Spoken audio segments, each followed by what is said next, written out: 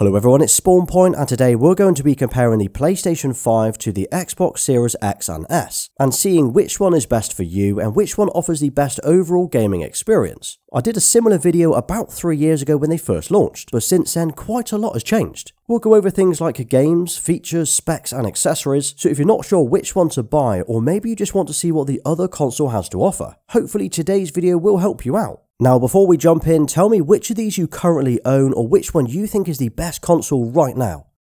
Okay, so it's safe to say that these two look very different, and which one you prefer comes down to personal preference. The PS5 is tall, slim and stands out, while the Xbox Series X is short, chunky and is pretty minimal by comparison. At launch, I can actually remember people flat out refusing to buy a PS5 based on its looks alone. It was a lot bigger than the PlayStation 4 and the design was totally different to what we'd seen before. Whereas the Series X looks familiar. It's just a black rectangle box that sort of blends into any setup, and it's really only when you put the three consoles side by side do you realise how much bigger the PS5 is, especially alongside the Series S. I mean, I've got a PS5 on my desk here and another one under my TV, and these look absolutely fine as there's plenty of space for them. But if you've got a tighter space, maybe on your shelf or next to your TV, the Xbox might be the better fit. Like in my kitchen for example. I've opted for the Series S in here as it's tiny and it will fit on the unit, whereas the PS5 just would not fit. Now of course we do have the slimmer PS5 launching this month, which is smaller than the original PS5 by about 30%, but is still taller than the Series X and Series S.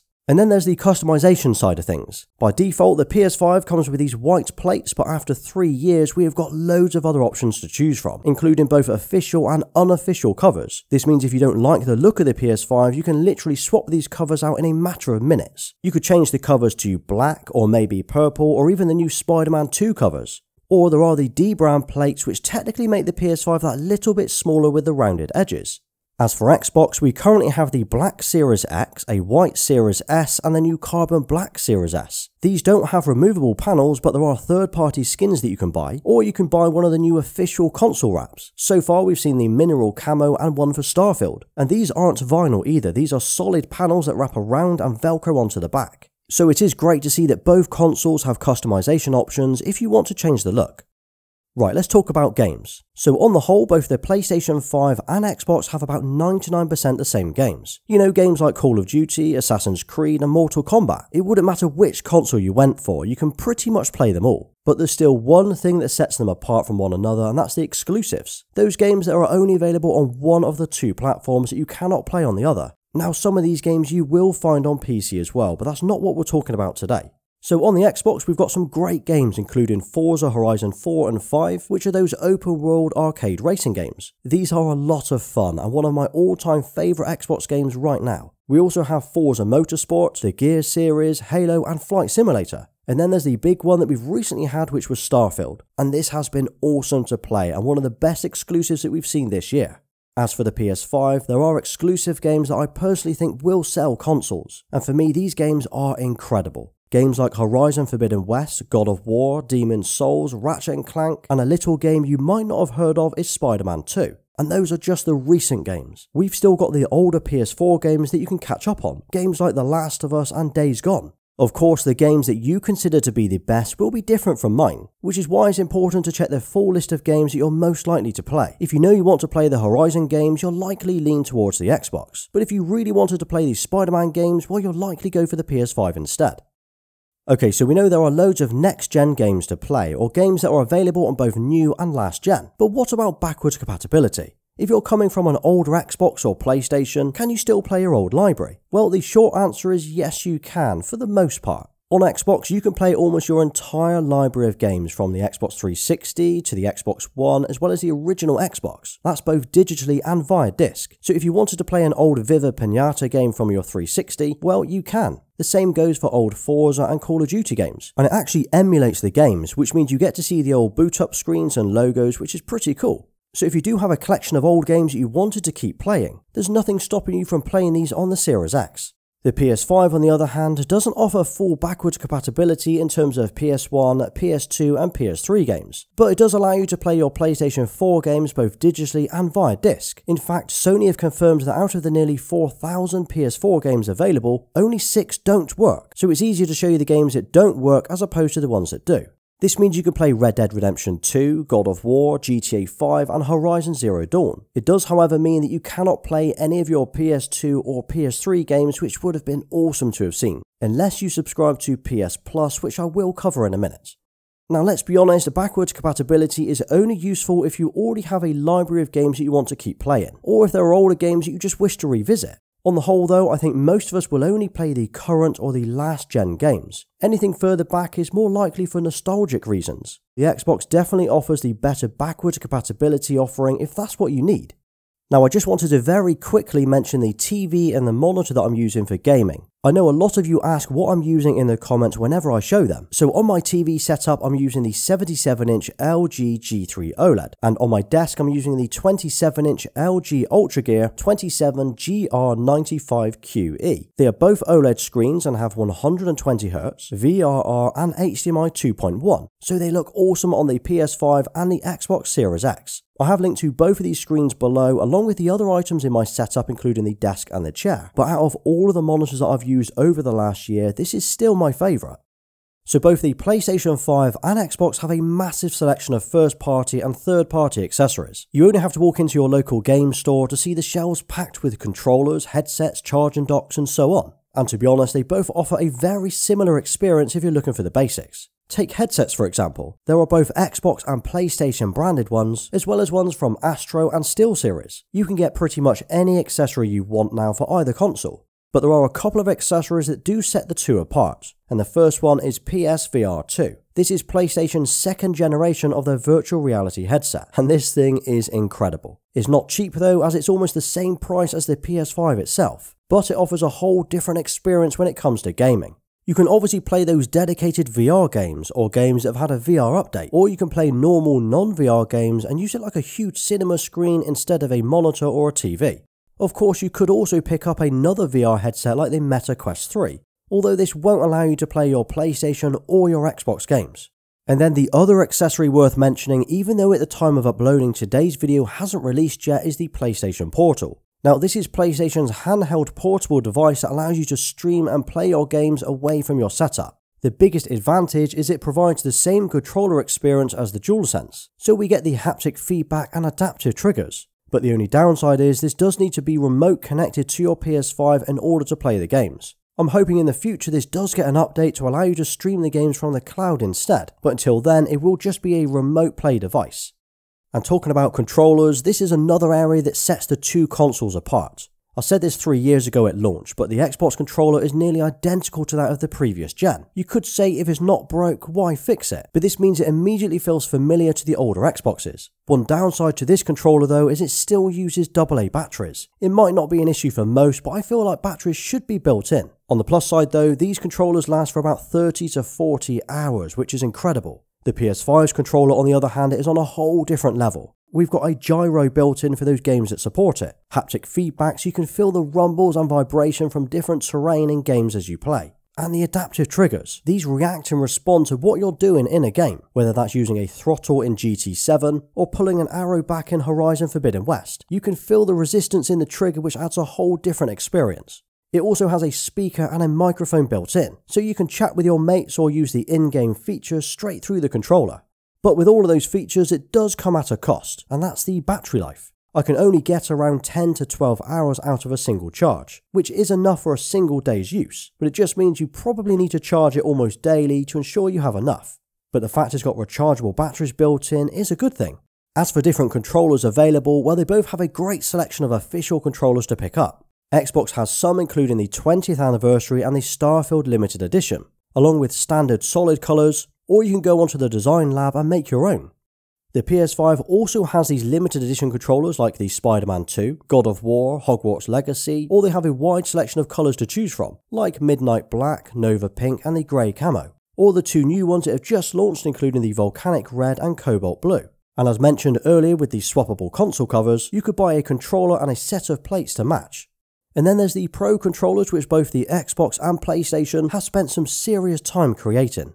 Both the Elite Series 2 and the DualSense Edge gives us rear paddles, adjustable trigger stops and swappable parts. What they've done is take the original design and feel of the base controllers and have made them even better. Now which one is best kind of comes down to which one you prefer holding, and for me it has to be the DualSense with the symmetrical sticks, size and the adaptive triggers. This controller is on a whole different level. But whichever console you go for, you can buy pretty much any controller or headset you want, even third-party controllers like the Victrix Pro or the Scuff variants. Okay, let's talk about PlayStation Plus and Game Pass Ultimate. These are the monthly subscriptions that are available on both the PlayStation 5 and Xbox to give access to games and certain services. Firstly, Game Pass gives us a library of hundreds of games, including those on the Xbox catalogue and some from other publishers as well. We get the usual games like Halo or Forza Motorsport, but we also get games like Football Manager 2024 and even Payday 3. Some of these games are on PlayStation as well, but the fact they are included in Game Pass at no extra cost is incredible. On top of that, most of these games are available on release day as well. Take Payday 3 for example. This was a £35 game on the PS5, but it's included in Game Pass at no extra cost. Same goes for Lies of P. This was a £50 game on the PS5, but it came out on release day on Game Pass again at no cost. I think over time we'll be seeing more and more games added on day one, making Game Pass incredibly strong for new games that you'd normally find on both platforms, especially with the recent acquisition of Activision. I mean, should we expect to see all future Activision games like Call of Duty on here? And if so, that would be awesome. And then there's PlayStation Plus. This also offers a huge library of games that you can download or stream, including Spider-Man Miles Morales, Returnal and Horizon Forbidden West. Now on PlayStation there are 3 different plans to choose from. There's Essential, which gives us the online multiplayer and our monthly games. Extra gives you the game catalogue and Ubisoft classics, and the Premium plan which gives you game trials, the classic catalogue and cloud streaming. Today I'm comparing Game Pass Ultimate to the Premium plan as they offer a very similar service. Now before we were talking about backwards compatibility, well this is the only way you can play those PS1, PS2 and PS3 games. There aren't thousands of games like we had back in the day, but there are a few in here that you might be interested in playing. Ideally though, I would like to see the entire catalogue of games from the PS1 and PS2. Games like Bully, The Getaway and even Driver. Proper classic games that I used to play. Oh, and not forgetting that PlayStation very recently added the Sony Pictures Core to the premium tier, so we now get about 100 movies included at no extra cost, plus discounts on other Sony Pictures movies. And as for the cost of these, well Game Pass Ultimate comes in at about £155 per year, while PS Plus Premium is about £120 per year. If you're wanting those day one releases on Xbox, well Game Pass is really hard to beat right now, but on both platforms you only need to download about 2 or 3 games and you've pretty much got your money's worth for the entire year. Another factor worth considering is being able to play these games away from your setup. Xbox Cloud Gaming allows you to play games via your browser, TV app, mobile phone and any portable device. Take the Logitech G Cloud. You can literally play your library of Game Pass games anywhere you have an internet connection. PlayStation also offers remote play, but at the moment is not the same offering as Xbox, as you do need to stream and remote play your games directly from the PS5. This means you need your PS5 on for it to work, and you're essentially sharing your screen. In recent months with the addition of PS5 game streaming, I'm really hoping that PlayStation will allow you to stream your games to the new PlayStation Portal without the need of using your PS5, in which case it will be a very similar offering to cloud gaming on Xbox.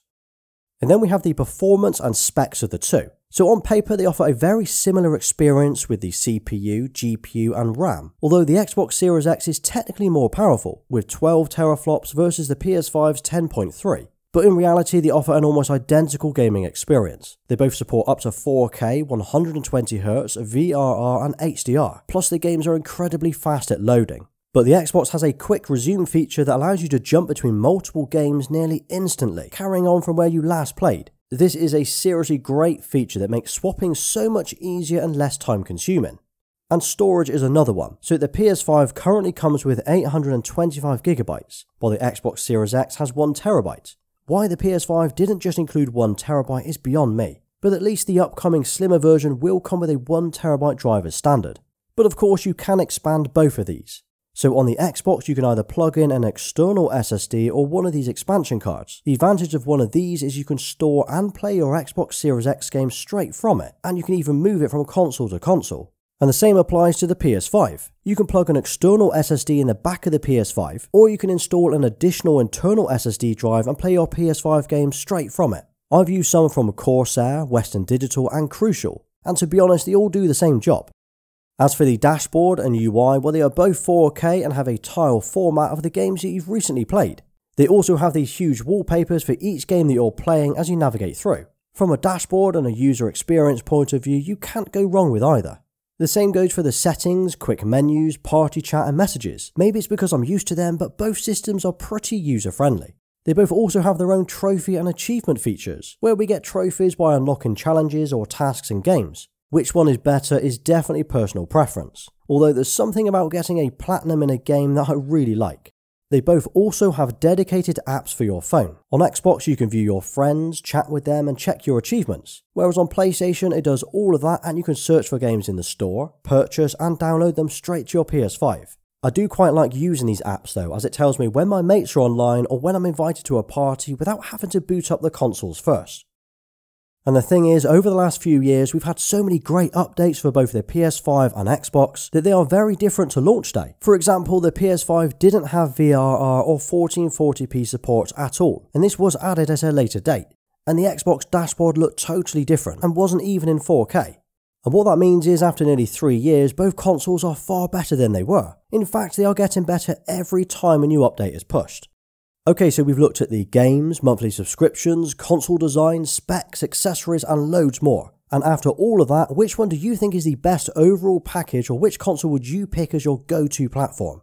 Now, Xbox and Game Pass Ultimate bring us an incredible offering for those day one releases, and games like Forza and Starfield, plus the fact that you can pick up either a Series S or X depending on your budget and available space is great. But the PS5 has things like PSVR 2, the PlayStation Portal, the DualSense features, and games like Spider-Man, God of War, and the upcoming Wolverine, which makes this a really strong package as well. Now for me it comes down to 3 things: which exclusive games you wish to play, which controller you prefer, and where your friends are. I think the games and the controller differences alone are enough to sway you one way or the other, and then the other extras just sweeten the deal. But where your friends are could be the single deciding factor. Sure, we can play most games with our mates on different consoles and even PC, but it's definitely easier to do them on the same platform. Now obviously I've got both, and if I had to choose one right now, which one would I go for? I would probably go for the PlayStation 5. Now the Xbox would be the no-brainer choice for cost saving with those games releasing on Game Pass on day one, but I just cannot give up those PlayStation exclusives. Now of course that's just me, what about you? Which one would you pick and why? Remember, there is no wrong answer and there is no console war here. Ideally, having both means you get to play everything. Now drop a PS5 versus Xbox in the comments and I'll give you a thumbs up for staying right till the end. And if you did enjoy today's video, check out this video next. Thanks for watching, please like, sub and follow me everywhere. Until next time.